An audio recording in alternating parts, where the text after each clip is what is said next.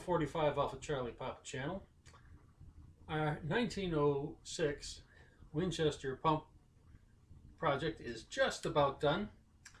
We have got it pretty much put together. We've got our magazine tube on, both inner and outer, and we've soldered the front hanger for our magazine tube in.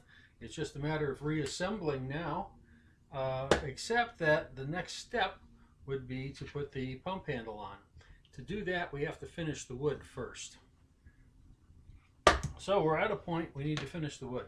One of the first things we want to decide is what we're going to do about a butt plate. I have the original butt plate. I'd like to put that on, but the first thing we find is the original butt plate is way smaller than our stock. So if we're going to use that, we're going to have to take the stock down.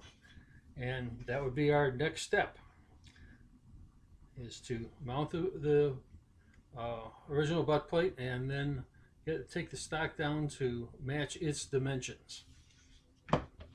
So we'll do that, and then we will look at putting it together and see what we've got.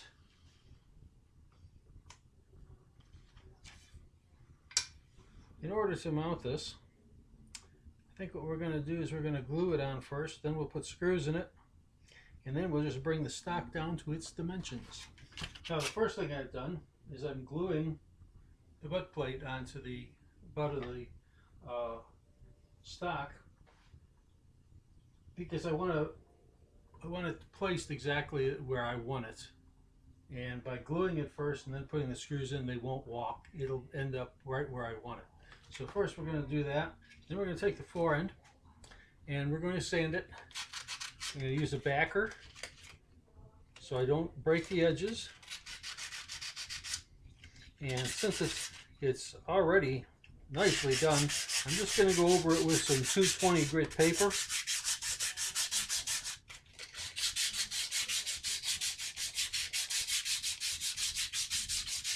And since it doesn't mate up to anything else,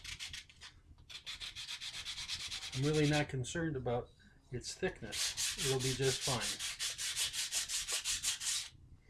So we're making it nice and smooth.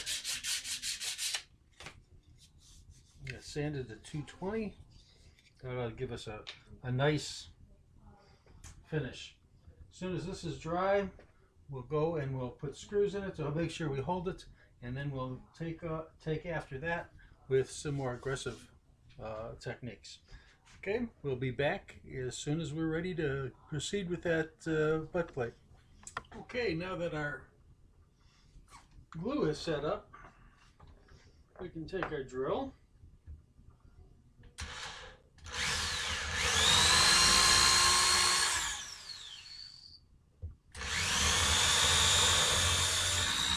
And using the holes in our butt plate, use that to guide them.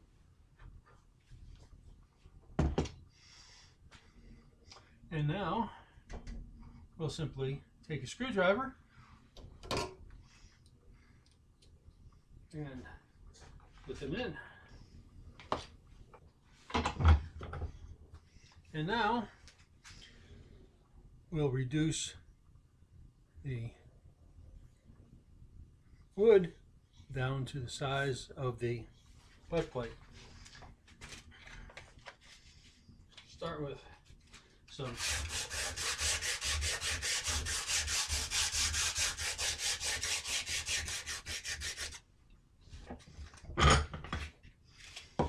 relatively coarse paper, because we got a lot of wood to remove.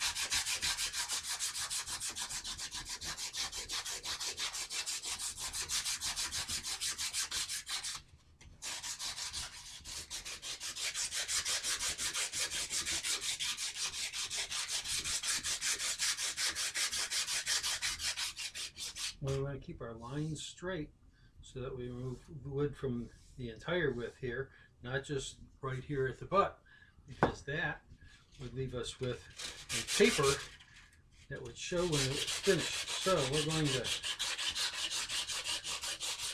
reduce the entire length of the stock from about the comb on back. Here's the old singing Gunsmith with you once again, working on our 1906 Winchester Pump 22 project. And I went out and I bought a new stock set for it, because if you remember, the old one was broken at the wrist and pieces were actually missing. I just didn't feel that it was salvageable. So I'm sanding it down to the line of the old butt plate. I had the original butt plate, and rather than replace it, I've put the butt plate on and I've wrapped it with masking tape. This happens to be the blue painter's tape, but regular masking tape will do, if you happen to have that around. And what I'm doing is I'm sanding the stock down until I start abrading the masking tape, and we're starting to do that now. And I'll take it out of the vise here in a second and show it to you. I got a couple of places I still want to get a little bit closer. Down here by the toe for one, and up here by the comb for another. But what will happen as you sand it down is you will start to abrade the tape. Well, that tells you that you're there. You've got that pretty much as close as you're going to get it. Now the comb here still is still proud, as you can see. This side is almost there. We're going to do a little bit more sanding on that. This up here we've already met it, so we need to concentrate our sanding at the lower end. And you can go finer to 220 or 320 or 400 or however fine you want to sand the stock.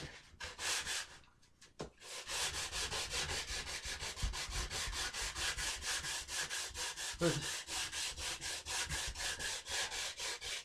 you might start, if it's a huge difference, you might start with a file or rasp and rasp down the stock, but you have to leave enough meat to where you can sand all of your rasp marks out. Otherwise, as soon as you try and finish it, those rasp marks are going to jump out. They're going to take the stain, they're going to take the finish, and they're going to absolutely stand out like sore thumbs.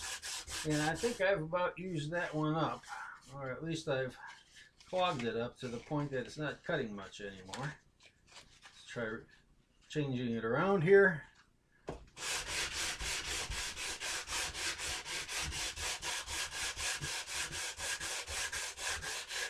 Now, what you finish the stock with is up to you.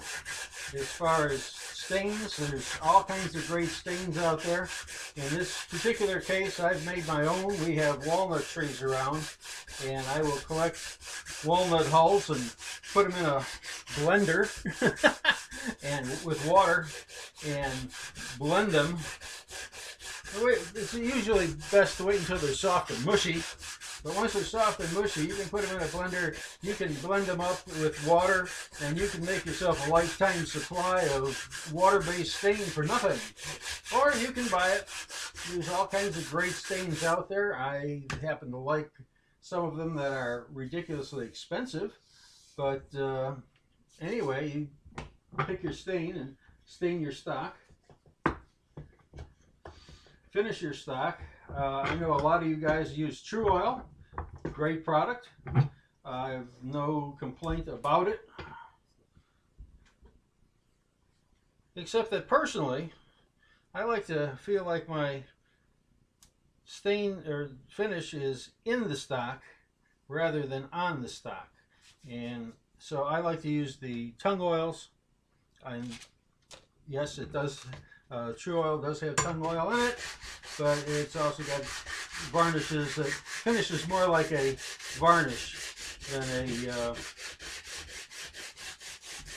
penetrating finish like linseed oil does.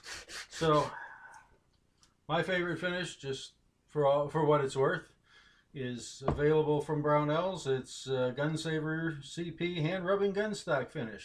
That's clear gloss. That's my favorite, but you can have a favorite of your own. I just like the way it looks when it's done.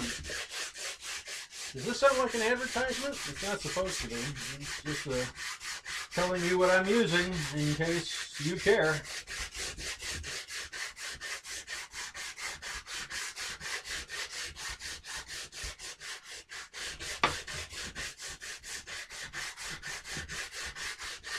And yes, this is really a matter of taking the time. And like so much of gunsmithing, you have to have some patience to get where you want to be. The more patience you have, the better the job turns out. The less patience you have, the more it turns out like my stuff. I mean, turns out differently. I have a friend who's got the patience of a rock. He will work on this stuff until it is absolute 100% perfection, and he's got the talent to do it. I wish I did. I don't have that kind of patience. My patience is more like, oh, maybe a 4-year-old. I want it now. Anyway, we're getting there little by little, bit by bit. This is still quite a ways to go. I'm going to take my rasp out. I'm going to rasp very lightly.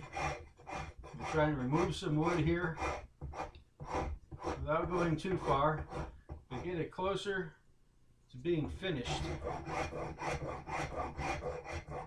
I told you I don't have the patience of Job or whoever your other favorite biblical patient character is.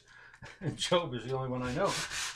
Okay, so we removed some excess wood there to get us closer to the finish, so you don't have to sit here for the next 2 days watching me sand the stock. And let's see, this particular stock came from Wood Plus through Brownells, and it fits very, very nicely. I'm very, very pleased. If you can see that, how well it fits. This, I haven't done anything to the inletting. It's not absolutely perfect, but boy, it's closer than I could make it. So we've got our stock just about there. I just have this bit of the comb that's still too high. I want to work on a little bit. And I'll tell you what, I'll cut this off. I'll work on it. I'll come back once it's done, and we can move on from there. Okay, we'll see you later.